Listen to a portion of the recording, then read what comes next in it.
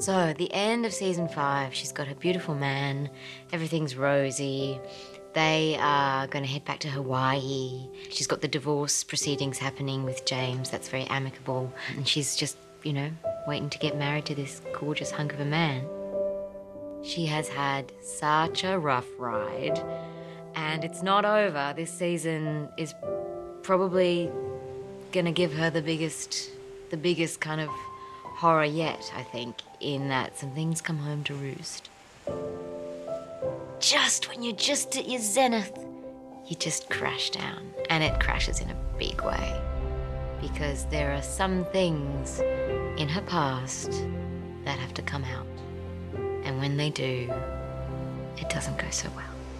Do I want someone who'd ask this of me? Only you can answer that.